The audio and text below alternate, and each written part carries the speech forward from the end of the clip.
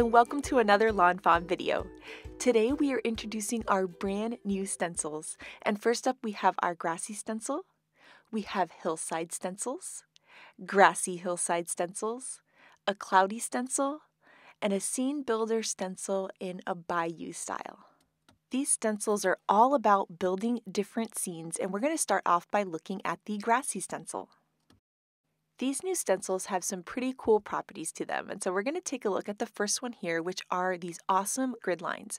So we have a grid line every 1/2 inch, but we've also gone ahead and added little grid lines at the 4 1/4 line and at the 5 1/2 line. That way it's really easy to line up with the standard size card, and we have that on both the left side and the right side. We also have an X right in the center to help you line things up. The bottom half of the stencil helps you create that gorgeous grass on there. So all you're going to do is put it onto your card, and you're going to do some ink blending with a foam ink blending tool or a blending brush or whatever you've got on hand, and you'll see how that's going to line up. So right here, you're going to see that grass is going to line up. We can easily line up on either side there at the 5 1/2 inch marks, and we're going to create our grass. Now the next cool property of this stencil is that it's got a mask built in. So all you have to do is just shift that stencil down, and that's going to cover up your grass so that you can easily create the sky without worrying about any of that ink or splattering or anything that you're doing getting onto that beautiful grass that you just created. And right here you can see how we have the lines at 4 1/4 here, so it's going to line up perfectly with a portrait or kind of tall card. Now here are our hillside stencils. So in this pack, you actually get 3 different hillsides, which is super cool, and they're in 3 different styles. Once again, we have those awesome grid lines and the marks at 4 1/4 and 5 1/2, and that little X in the center as well. And here are what those different hillsides look like. So we have a really bumpy hill, we also have a single slope hill, and we have what we call a simple hillside, which is a nice kind of mound. So you can create all different scenes. You can mix and match these together or use them on their own. Just as in our Grassy stencil, when you shift these down, you're going to get the mask for your hill. That means you can protect your hill as you create your sky or your scene above that hill. So I love that the mask is included in these ones as well. The other really cool thing about these is you can get really creative with them. So you can shift them on your card to create different hills and flip them over to do a hill coming from the other direction. So you can see here how you can kind of change it and move it around on your card, and also shift the angles of these as well. And any of these you can flip over and get a different style of hill. So how you mix and match these, you can create really, really cool scenes. We'll be showing you how to create a really cool kind of layered hill pasture scene a little bit later in the video. So next up we have our Grassy Hillside stencils, and these are so gorgeous because we have that beautiful grass, but this time with that hill detail. There are 3 different stencils in this pack, and it also has the really bumpy hill, the mound simple style hill, and the single slope hill. And you can see just how gorgeous that grass looks. Super, super easy to create a really beautiful dynamic scene. And of course, at the top, we have the mask again. So you shift that stencil down and protect your grass as you create your scene. Just as we did with our hillside stencils, you can also take these and flip them over to create different styles of hills and shift them and change their angles so that you can get a bunch of different hill styles depending on what scene that you're going for. The other really cool thing is that these hills are the same style slope whether you use the hillsides or the grassy hillside. So they're really easy to mix and match together as well because those slopes are the exact same. So I love that you can easily use these on a card and get really creative with them. Here is our cloudy stencil, and this one might be my personal favorite. It's so cool and it helps you create a really cool cloudy scene. Once again, we have our grid lines, we have the marks at the 4 1/4 and 5 1/2, and we have that X in the center. And on this stencil, we have a decoration on all 4 sides. And as you can see, it creates 4 different styles of clouds. You can use these clouds on their own, just as we've done here, to create some really magical and cool styles. You can also use them and easily continue them. So we ink blended here, and then we just went ahead and shifted the whole stencil down and finished that. So you could actually go across an entire long card, even a scrapbook layout. You can get really creative with them. And then to create cool backgrounds, all you need to do is take it and shift it and ink and shift and ink. And we're going to be showing you how to do that in just a little bit. Now here is our Scene Builder Stencils Bayou, and this one's really cool because there's two stencils that actually layer over top of each other. These stencils once again have those awesome grid lines, which I just love, and they also have a really cool feature. So you're going to be putting those little leaves down first, and then you're going to be doing your vines, and as you look at the vines, you'll see there's kind of a little etching of the shape of the leaf that's going to help you easily line these two up. So it's so easy to use and it looks really cool, and once again, we'll be showing you this in just a little bit. But first off, we're going to start off by just using one of those Hillside stencils. So we here have a 5.5 by 4.25 inch piece of cardstock, and you'll see here that that's going to line up perfectly with those grid lines. We're going to use some Distress Oxide ink here, but any ink would work, Distress inks, lawnfawn inks, anything you can think of. We're going to use a blender brush, and we're going to start on the stencil and go down onto the stencil. You'll notice that I'm just holding the stencil in place with my hand. I like to do it this way. You can also take some tape, some low-tack tape, and just tape that down to your work surface so that you don't need to worry about holding it with your hand. And you'll see by starting on and off, it's creating this beautiful hillside. As I finished my hill, I wanted it to have a little bit more shading. Well, that's really easy. I can take my stencil and really easily move it, line it up with my hill again because I've got those great grid lines there to help me out. And I'm going to take a darker green ink and just add that towards the top of the hill. And you can see I'm just adding a little bit, kind of willy-nilly, because I like that it looks a little bit imperfect, because to me that looks like a grassy hill when there's kind of little splotches and dark and light areas of color. And you can see just how gorgeous that looks. Now here's where we're going to create that pasture type effect by shifting our stencil. If you did this in browns, it would look like a beautiful little sandy bank as well, so you can get really creative with this. So we've just taken that whole stencil and we've just shifted the angle of it, and once again we're just going to bring on some of that ink starting on the stencil and then off, and you can see how beautiful that looks layered. Now I'm going to take my stamp chamois here and just clean off my ink because we're going to be flipping it over to get some hillsides in the other direction. So that ink wipes off really, really easily, and then we're going to go ahead, flip it over, and now create a hill coming from the other direction. So now we can layer these on top of each other again. So we're going to start off with that lighter green ink and build that up. And then we're going to add some of that darker green on top of that. And you'll see how this starts forming and looking absolutely gorgeous. We're going to shift it up and change the angle again. You can see that you could keep going with this depending on what kind of look that you're going for your card. And isn't that just stunning? It took me just a couple of minutes to do, and it looks so dynamic, like you've layered pieces of cardstock, but it's just ink. So here is a comparison between a plain hill and more of that kind of pasture style. Now right here is the Grassy stencil, and you may recall that we used this in our Intro to Dandy Day video, and if you haven't seen that video yet, we'll make sure to link it in the description below. We're going to review some of the inking that we did in that video really quickly here, and you can see that in this case, instead of holding it down with our hands, we're going to put down some tape to hold it in place, but we're going to do the same exact motion, which is starting on the stencil and moving off the stencil to build up color. We'll bring in a darker ink just for the very top of this grass to create a cool gradient effect, and then we can peel up the stencil. This is my favorite part, and we can see that gorgeous grass there. So the next thing we need to do is create our sky, and once again we're going to take that stencil and we're going to use it as a mask. So we're going to line that up with the grass we just created and then hold that in place again with our tape, and now we can start to create our sky without worrying about creating any kind of mess. To fill in that sky that lines up right with our grass, we're going to be building up that color.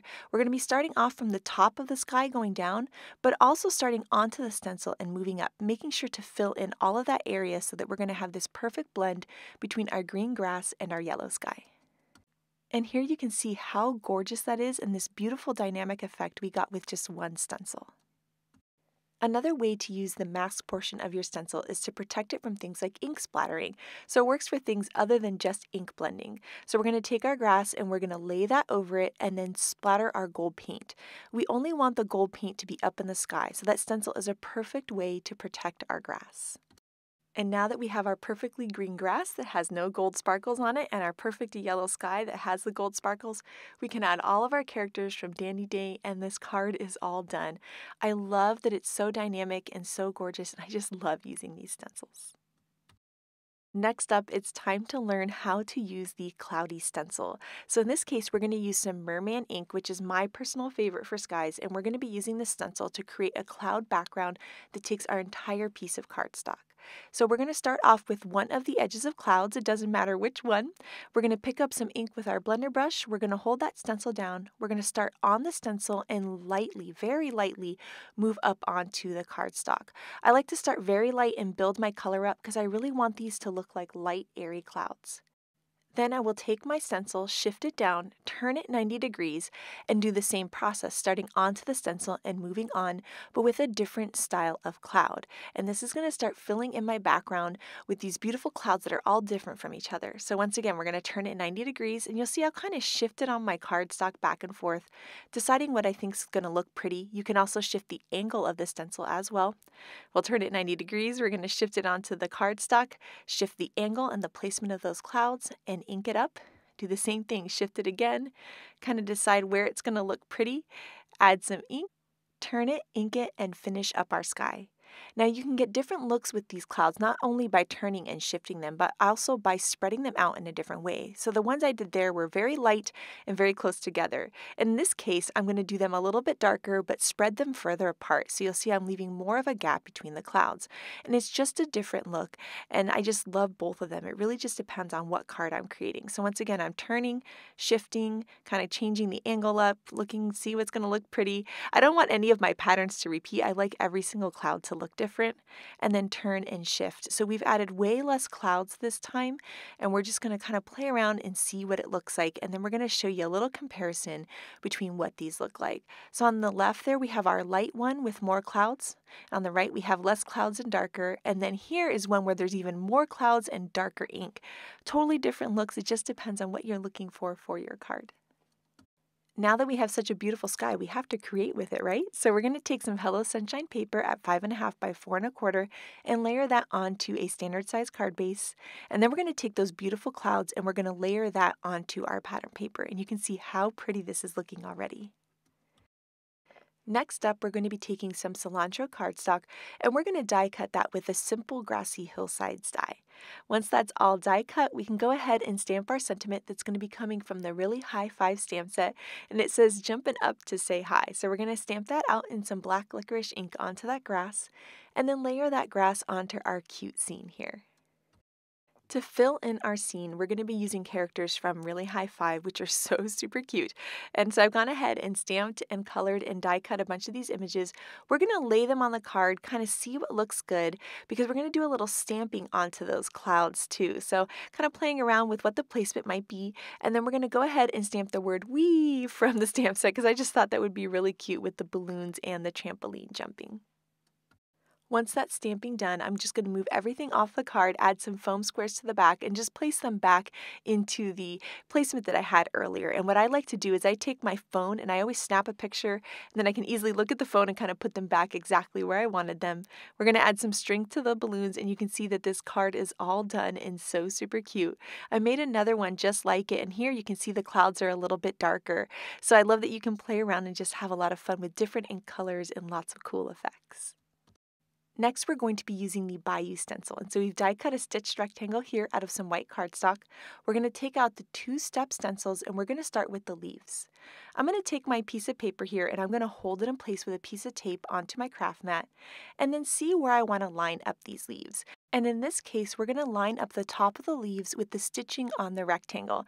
We're recreating a card by Jess today, and she did that, and I thought it looked so pretty. So once we've got that perfect placement there, and those grid lines are going to help us keep it nice and straight, we're going to hold that in place with some more low-tack tape, some Post-it note tape here. And we'll start to bring this ink on. So we're going to be bringing the ink onto the stencil. This is the Twisted Citron color.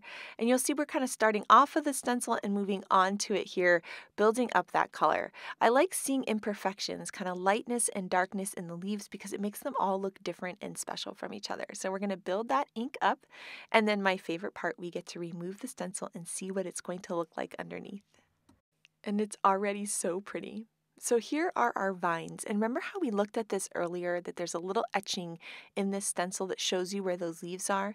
That's going to make it really easy to line these up exactly with the leaves. So we're going to take that, line it up, and we're going to hold it in place with some of that tape so that we can start to do some inking here. And we're going to take some peeled paint distress ink, which is a darker green color, and we're going to build that color up just like we've been doing before. So just kind of moving across that stencil, building it up until it looks really pretty. And so you can kind of see those those leaves through and see the contrast between the colors. So I kept building up that color until it was dark enough to give a nice contrast to the lighter green leaves we just created.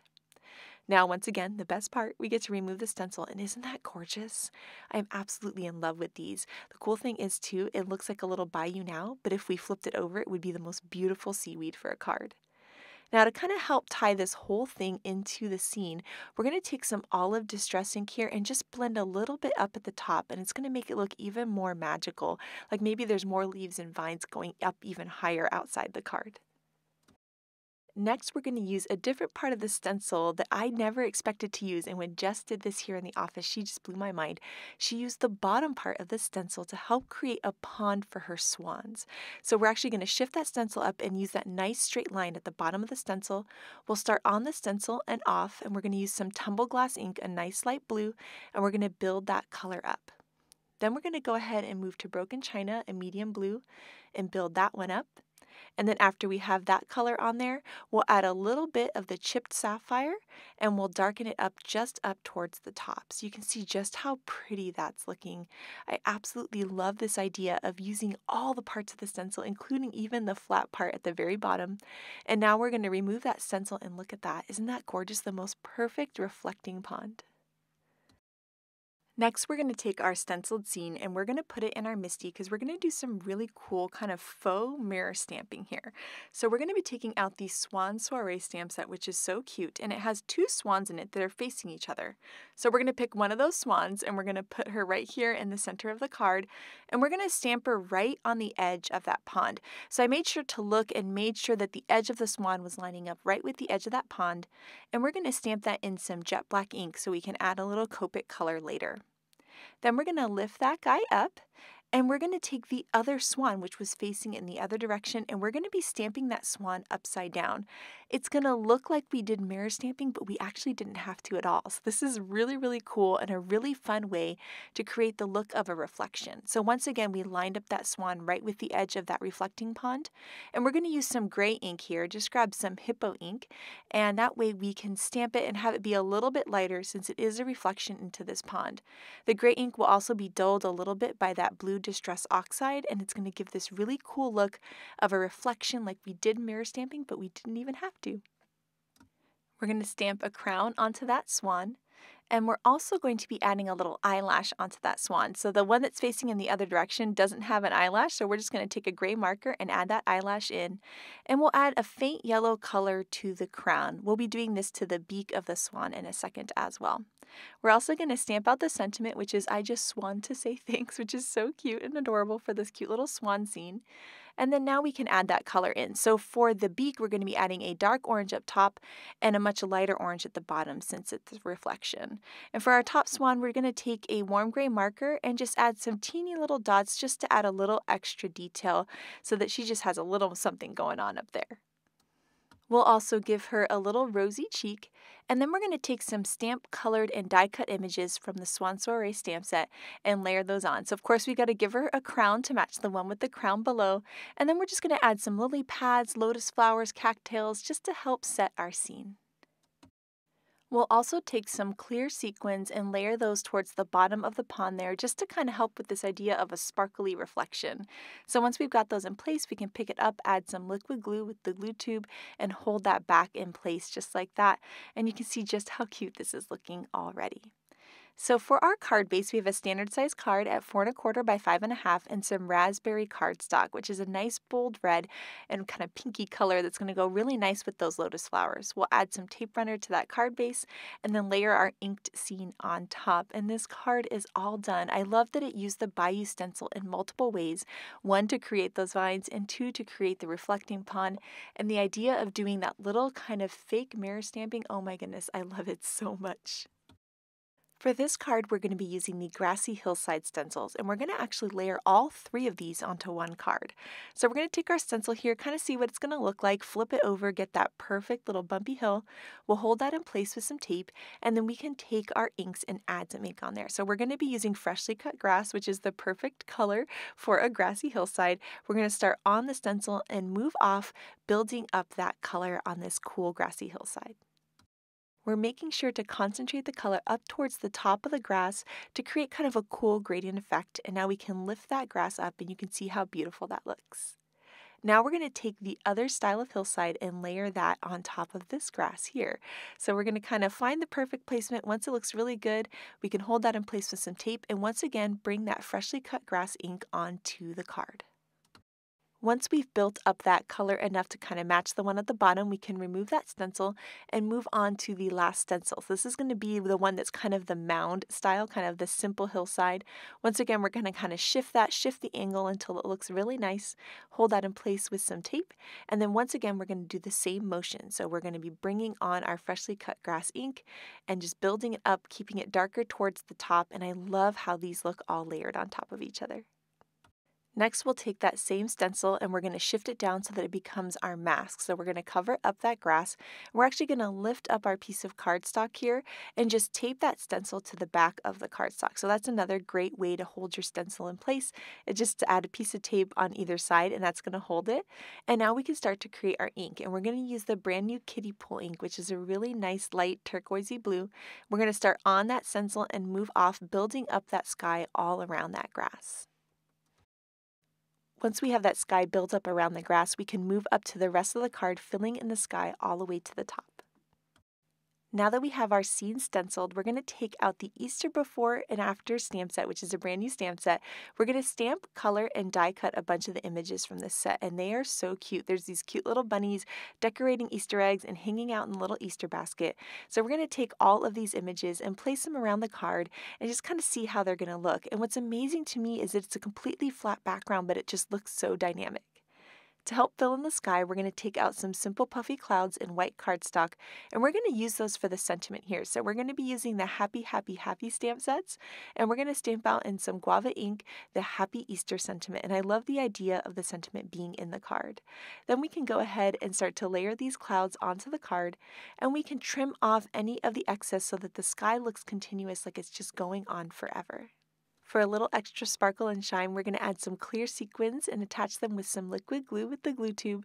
And you'll see just how pretty that looks. And this cute, simple little Easter card is all done. And I just love that stenciled background. Next up, we're going to be using one of the Hillside stencils, but with some glitter gel. So this is going to be super cool. So we're going to take out some of the Hello Sunshine Remix paper. This is the May paper, and we're going to be using the back of it for that great blue grid line. And we're going to be die cutting that with a stitched rectangle. We'll add some removable adhesive to the back of that stitched rectangle, and we're going to layer that just onto a piece of scratch cardstock here, and we're going to be taking out one of our awesome hillside dies. Now we're going to kind of place it around the card, see what might look nice. You can change the angle, kind of mess around with it, hold that in place with some tape as well. And now we're going to take out some of this glitter gel. So there's a lot of cool kind of three-dimensional type things that you can add to stencils. We're just going to take a little spatula here and kind of build it up around the stencil, making sure to go all the way over towards the top of the stencil to make sure that we have enough going on that edge. So we're just going to spread that out with that spatula and just kind of keep moving it around. And you can start to see that glittery hillside start to appear. We're going to keep layering that glitter gel until it looks like the whole thing is nice and solid. And then, of course, the best part, we're going to remove the stencil and you're going to see just how beautiful this looks. It's this magical hillside that's going to go perfect with this whole starry theme that we're going to be working with. So we're going to be taking a larger stitched rectangle and die cutting some guava cardstock, and we're going to layer that whole glittery hillside panel right on top of that cardstock. We're going to be working with one of my favorite new stamp sets, and that's Superstar. And we're going to take a bunch of the little stars from the set, use some Peachy King ink on some ballet slippers cardstock here, and we're going to actually create our own custom pattern, which is so much fun. So you can see we just have to go around the edges. We don't need to worry about the inside because eventually that pink panel is going to be on top of the card, so that's kind of our guide. We're going to fill in that panel with one of the solid stars, and I just love the look of this. I need to remember to do this more and more on my cards because creating your own custom background is so much fun. So we've taken some liquid glue and layered that panel onto the guava piece. And now we're going to take some more of that Hello Sunshine paper and we're going to add this nice thick strip here to the left side of the card. And I'm really loving the layout of this card that Shari created. I can't wait to use this layout with other designs. We can trim off any of that excess paper, and then we're going to take out a sentiment banner die here. We're going to die cut that from some mermaid ink, and we're going to be stamping "You're a Star" from the stamp set in some black licorice ink towards the end of that banner. We'll add some foam tape to the back of the banner, and then we can layer that onto our panel and trim off any of the excess. After that, we'll add some foam tape to the back of the entire pink panel with our glittered hillside, and we can layer that onto the card and start to work in setting our scene. We've stamped, colored, and cut out a bunch of the images from the Superstar stamp set, and we're going to be adding those on with liquid glue for the stars and foam tape for the mouse and the telescope. And this scene is just adorable. I love that some of those constellations are hanging off the edge of that panel. We're going to add a cute little smiley face to the star and add him on with some foam squares. And this card is just so cute. I love that glittered hillside. I love the whole layout of it. It's so much fun and would definitely make somebody smile. Next up, we have some gorgeous cards by the design team. And first up, we have this super sweet card by Audrey that uses our mushroom house mixed with the new Dandy Day stamp set. Her clouds in the background are gorgeous, and I love that stenciled grass. Here, Megan used that cloud stencil to create the most beautiful scene for her adorable little ladybugs. And here, I love how Kara created a scallop treat box, and she inked all over the box with both the grass and the clouds, and it's absolutely stunning. It's such a cute and creative way to decorate a treat box. Kara created a gorgeous sky with the cloudy stencil and then filled it with our awesome new stitched balloon Stackables, really high five, and I love the reveal wheel circle sentiments in that balloon. Here, Letitia got super creative and she used the clouds to create a beautiful rainbow cloud background, not just using blues. And then she's got that gorgeous vine up there done in some glitter paste, which I just love. I love how Elise created a pink sky with the cloudy backdrop. It's absolutely gorgeous and a perfect backdrop for her birds and branches. And here, Lynette created a beautiful grassy and cloudy scene for her Dandy Day mice. I love how Audrey used the Hillside stencil for sand in this case for her cute pirate, and those clouds are gorgeous in the sky for her magic iris. And here I love how Yanea combined blues and purples into her sky to create the most beautiful magical scene. Here Yanea got super creative and she turned that Bayou stencil upside down and created seaweed, and she used the Hillside stencils to create the most beautiful ocean waves, so the possibilities really are endless. I cannot wait to see the incredible cards and scenes that you guys create with these brand new stencils, so make sure to share it with us. Thank you so much for watching today, and I hope you have an absolutely amazing day. Bye!